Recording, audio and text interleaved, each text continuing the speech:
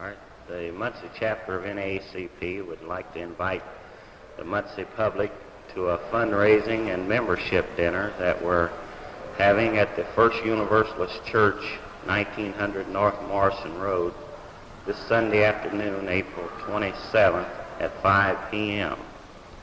The speakers at the dinner will be Ms. Brunetta Fowler and Mr. George Jackson of the Kokomo, Indiana NAACP chapter, and the subject of their talk will be the Kokomo school suit from the Negro community viewpoint.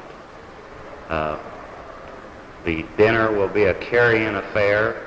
Each person is asked to bring a vegetable, a salad, or a dessert dish, and the purpose of the funds to be raised at this dinner are to carry on the fight against the Northwest High School in May in federal court. The local chapter will have to bear the expenses of any plaintiffs that are called to the court proceedings.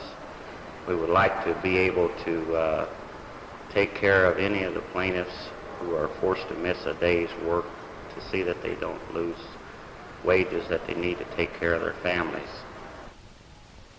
The NAACP is the strongest organization in America designed to deal legally and peacefully with the problems of racial justice in this country, and it deserves your support both morally and financially.